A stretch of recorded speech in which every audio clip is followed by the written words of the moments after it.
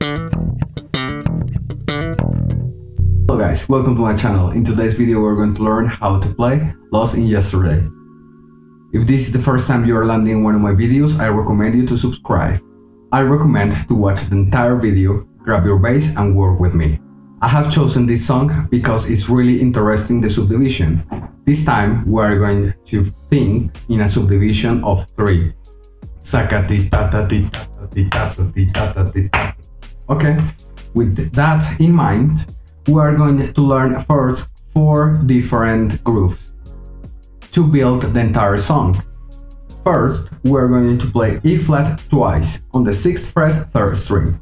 Afterwards, we are going to play G once on the 3rd string 9th fret.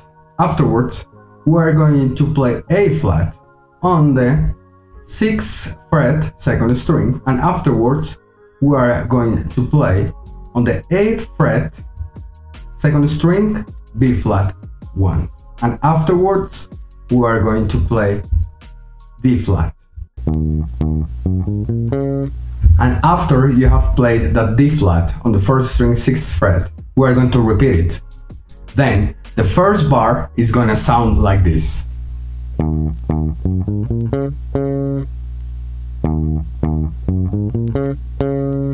There you go. Let's move into the second bar. For the second bar, we are going to play G flat twice on the 2nd fret 4th string. Afterwards, we are going to play A flat on the 4th fret 4th string. And afterwards, we are going to play B flat on the 6th fret 4th string. After you have learned that, we are going to play D flat on the 4th fret 3rd string, and afterwards we are going to play its octave 3 times on the 6th fret 1st string. Let's hear only that bar. There you go, the second bar. Everything together till now sounds like this.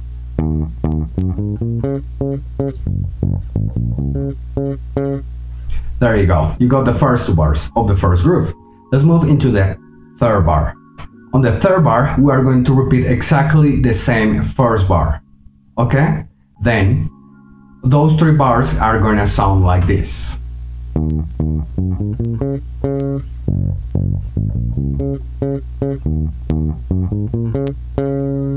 There you go, you got 3 bars already. Let's take a look to the last bar of this first main groove. For the 4th bar, we are going to play almost exactly the same second bar that we have learned, but we are going to add some things. First of all, we are going to play the same G flat twice on the 2nd fret 4th string.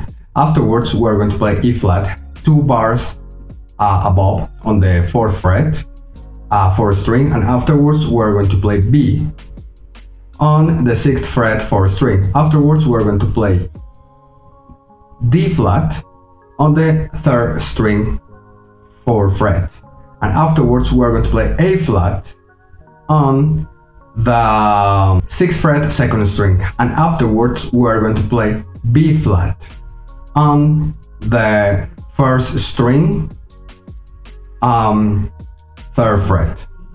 All of that sounds like this.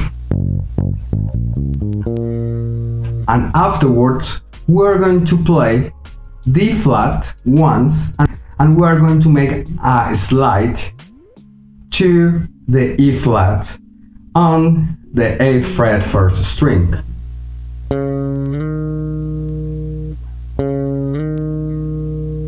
Perfect. It's a little bit challenging, but it's really fun when you get it. Let's hear only that bar together.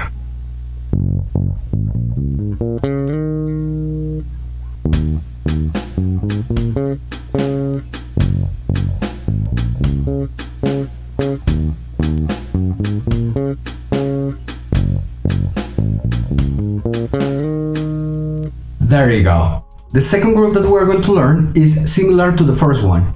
The difference is going to be in the bar number 3 and bar number 4.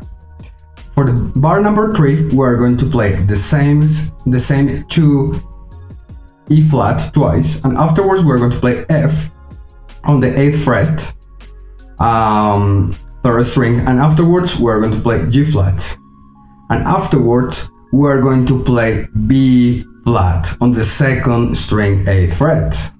That bar sounds like this. There you go. For the 4 bar, we're going to play almost the same that we have learned before. We're going to play G twice, A flat once, B flat once, D flat once, and afterwards we're going to change the note. We're going to play B flat on the first string 3rd fret. That bar by itself sounds like this. There you go. Whole groove together is gonna sound like this.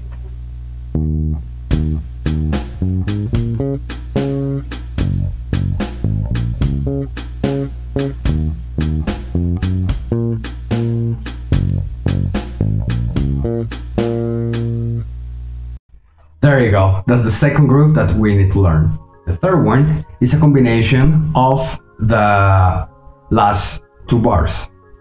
Basically, we are going to play the first 3 bars of the second groove and the last bar of the first groove. That will be the third groove that we're going to learn. Let's take a look how that sounds. You know all the notes already.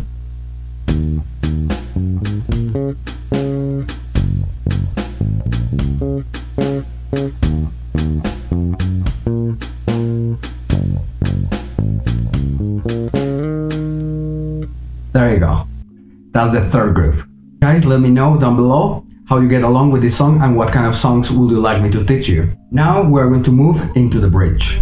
For the bridge, we are going to play E flat once on the first fret, second string, then we're going to play B flat on the first fret, third string once. Afterwards, we're going to play the same E flat on the second string, and then we are going to play A flat, and afterwards we are going to play B flat again. Remember that A flat is on the 4th fret, 4th string. That will be only 2 bars, okay? And afterwards we're going to play D flat. Let's listen only those 2 bars.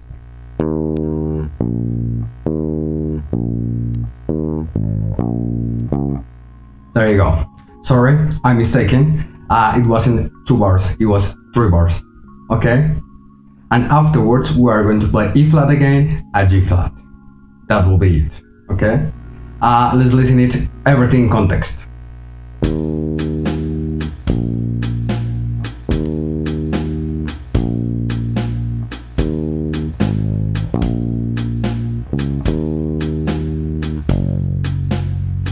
The harmony that we are going to use in these bars is gonna be E flat minor, B flat minor, E flat minor, B flat minor, E flat minor, and G flat major 7. Basically, that's the harmony of that section.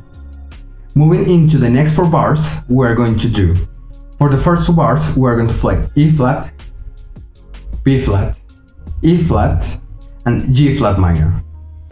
Okay? Basically, that will be it. Let's listen only that part. There you go.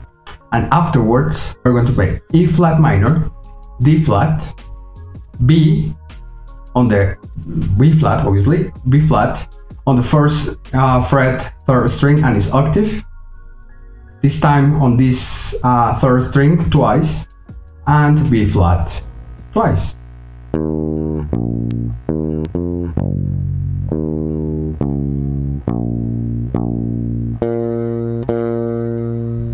There you go, you got the section. Remember that at the beginning of the video I told you that you need to learn 4 different variations of it. The last one of it is this one. You are going to play over G and D flat. You are going to play that G flat twice. And afterwards we are going to play A flat and B flat. You know where the notes are located at. And afterwards we're going to play D once, D flat once, and afterwards we're going to make the same slide.